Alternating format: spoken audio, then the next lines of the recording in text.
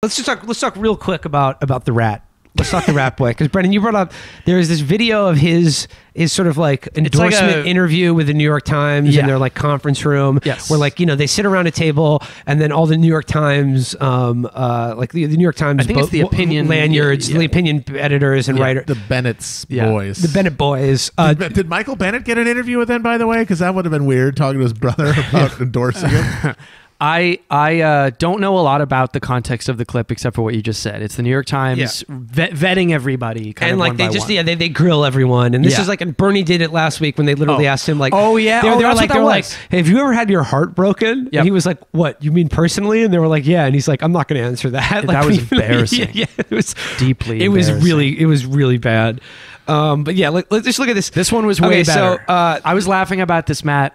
All morning. Matt hasn't seen this. We're going to edit the audio into this, but I'm just going to play it for Matt right now. Wait, can we just set the scene? Yeah, I want to say, you set it up. So both for Matt, who's about to visually see it, but for you at home, in case you haven't, Pete is in the room with the board, looking like a rat, and he is now questioned by this man who looks like Bob Balaban and talks like Bob Balaban and is unrelenting against what is usually, I think a media darling candidate. So he looks and talks like Bob Balaban, but Brendan, you pointed it out. His affect is exactly like Ash from Alien, when it's just his like milk covered head on a fucking table, just going. The architect.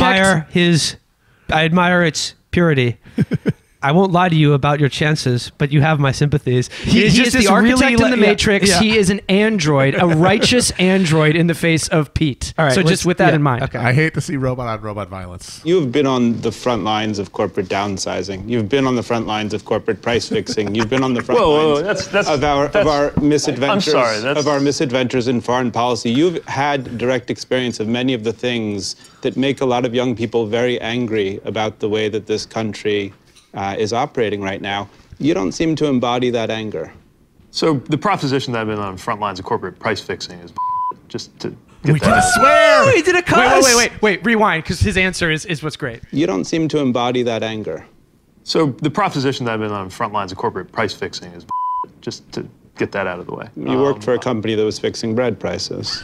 No, I worked for a consulting company that had a client that may have been involved in fixing what was apparently no scandal. I was not aware of the Canadian bread pricing scandal until last night. But do you feel the anger that many young people feel about the state of this? Yeah, of course, because it destroyed my city.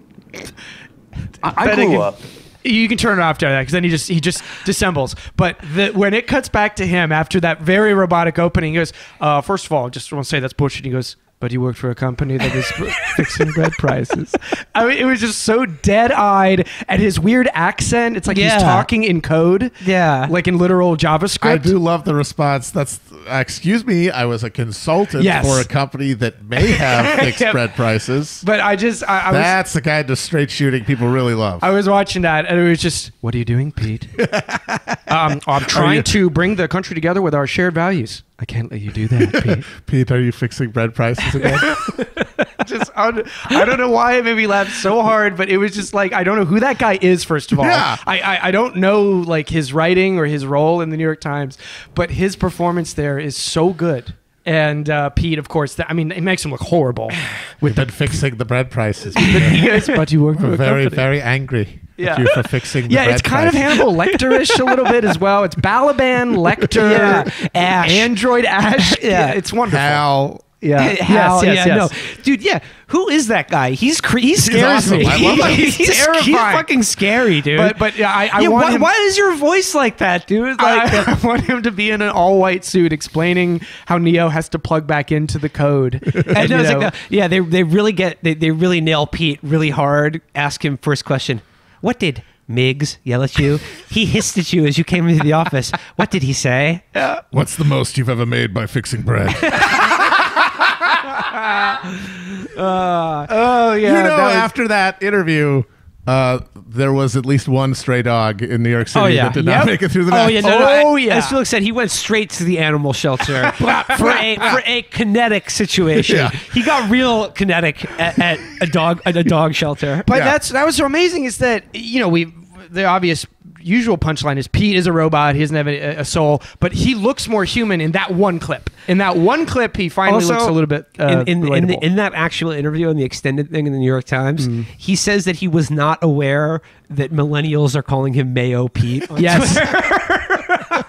Are you aware of your nickname on Twitter? Oh, listen, I know it's a meme. I don't know. You seem agitated, Pete. What's wrong? Don't you like the nickname? But yeah. You come across Amy Klobuchar in the desert. She's struggling to get up. Why aren't you helping her up, Pete? Oh, it was wonderful.